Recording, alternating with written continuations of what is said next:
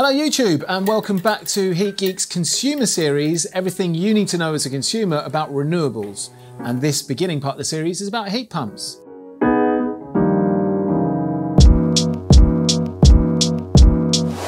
So this video is about what you ask your heat pump surveyor or installer when they come out to survey your property to see if a heat pump's going to work and how much it's going to be. This is your opportunity to pick the engineer you're going to use. This is going to be where you drill down and find out if they really know what they're talking about. And that is so important in a successful install, because installs can be, as you've probably seen, terrible or really good. The difference not being the heat pump, the difference being in how it's installed. Getting a heat pump is a daunting task. It seems like there's a ridiculous amount of information you have to learn if you want it to go as smoothly as possible. Due to the vast differences in installer quality, that probably is absolutely necessary. However, once you've found a decent installer, you should be able to relax, let him crack on with it under your instruction, and that will make the whole process go a lot smoother. The two main types of companies you're going to come across are sales-based companies, which employ salesmen, and engineer-based companies, which are typically a bit smaller and are led by what's going to work and where they can grab the best efficiencies. Our task here today is to give you a list of questions or points that are going to test your installer so you can figure out who's who, while simultaneously teaching you what you need to know. Most of the former type companies, sales companies, literally send salesmen out to do technical surveys. So that makes these companies quite easy to spot. This first question will give you a very big clue. Ask the person who's doing the survey or giving you a quote over the phone how long they've been in the industry or what their background is. If they've only been in the industry a year or two, or their last job was in a completely different industry, that's probably a salesman you're speaking to, not a technical surveyor. What you need, if you're going to obtain an accurate quote and look for the best efficiencies, is a technical person for a technical survey.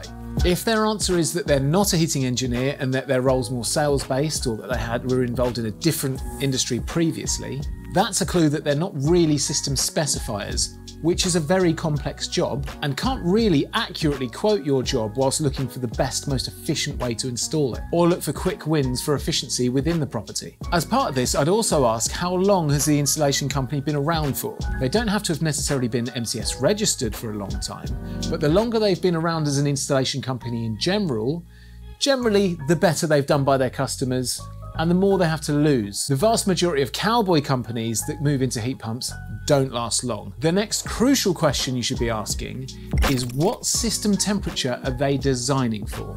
I'd actually potentially keep this question quiet and up your sleeve till later on, and here's why. The single biggest thing that affects your heat pump performance and efficiency is the temperature it's designed for. That basically means what temperature your radiators have to be, or underfloor has to be, when it's -2 to -3 outside, in order to keep your house at a comfortable temperature. It's very easy to design a system that works at higher temperatures and give you a nice cheap quote or make money on the job due to the fact you have to replace less radiators. But it's your prerogative to spend more money on radiators that mean the whole system will use less electricity, not theirs. If they provide you a quote without having this discussion about flow temperatures and lower flow temperatures being more efficient, then they could just be trying to do it as cheaply as possible.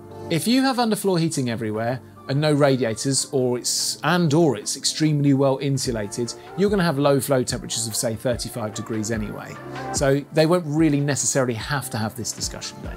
Or another way to attack this same kind of question is, ask them what SCOP they're designing their system to. The SCOP is how much efficiency it has. A SCOP of 2 would be rubbish and a SCOP of 5 would be amazing. A system designed to a SCOP of 3 is not the same value as a system designed to the SCOP of 5. And when I say system, that's the important part. Not the box outside, it's the radiators and pipework. That's what makes the difference between 3 and 5, not the box outside.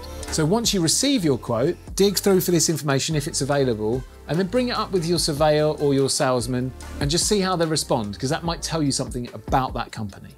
Okay, so the next clue you're looking out for is that they offer hybrid systems just straight off the bat. If they're offering hybrid systems rather than advising you potentially to replace radiators, or they don't use a hybrid as a last resort, and the same could also be said for high temperature heat pumps, if they're being offered straight away instead of a last resort, this might be a clue. Now let me explain what I mean by that. So what we mean by hybrid system is that the system requires a boiler and a heat pump. not one or the other. So these heat pumps can be added to your current boiler, or a boiler can be installed at the same time, and it will just turn on the boiler to do the heating once it gets really cold. It's sometimes used as a lazy man's way to just sell masses of units, because no real consultation or design is needed to just bash these systems out. If you have a particularly large property or really low insulation levels that there's no way of improving, then a hybrid could be the only solution. But the reality is, if it's below 250 square meters and reasonable amounts of insulation, there is no reason to install a hybrid whatsoever.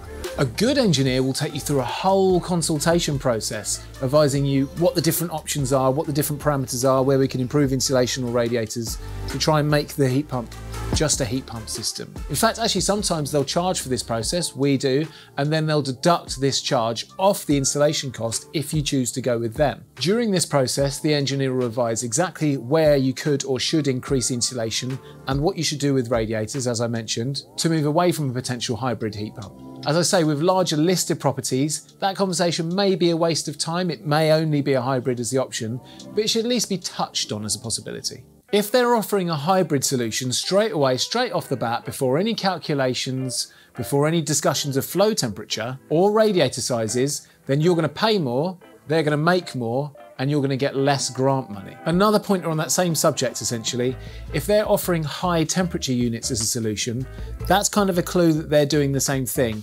Any good engineer will first of all be trying to get down your flow temperature as low as possible, which shouldn't need a high temperature unit, before having to resort to a high temperature heat pump. So if you hear high temperature heat pump being a kind of panacea where you don't need to worry that will fix any of your issues, be wary.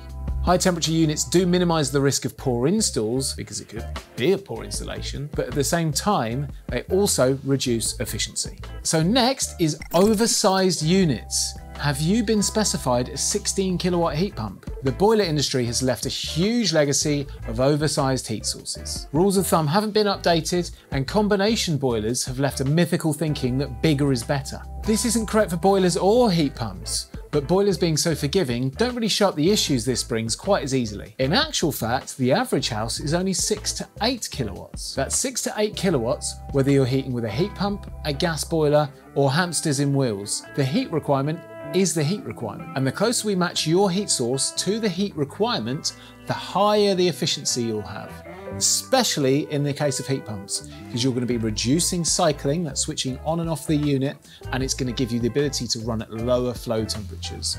This is specifically important for heat pumps. As a general rule, I'll even go as far as saying the engineer that quotes you the smallest heat pump is the most likely to be correct, because even with the most in-depth calculations, they're still over-egged by around 10%. Through years of doing longhand calculations and installing boilers and heat pumps that display the live output in harsh conditions, we can say this quite confidently. Also, remember that although engineers say they've done heat loss calculations, the in-depthness of their heat loss calculations can vary hugely. If your surveyor hasn't measured every wall, every window, every door, looked at your loft insulation depth and inquired about cavity wall insulation, and measured every single radiator in the property, they haven't done a heat loss calculation. Just taking down the notes from the building for the heat loss calculations alone should take 1 to 2 hours of walking around your property, excluding time talking to you. If you get to the installation stage of a contract and no one's still been around and done this, abandon the contract immediately. If you're questioning the size of a unit required, you could use a system like Veritherm offer. They've got a service where they place a sensor inside and one externally. They put a known heat source inside. They ask you to leave for one night and they measure the actual heat loss of your property. And I'll drop a link in the description below, or look for our how to size a heat pump or how to find out our heat loss video. And lastly, are they a heat geek? Or can they prove competence in hydronic design?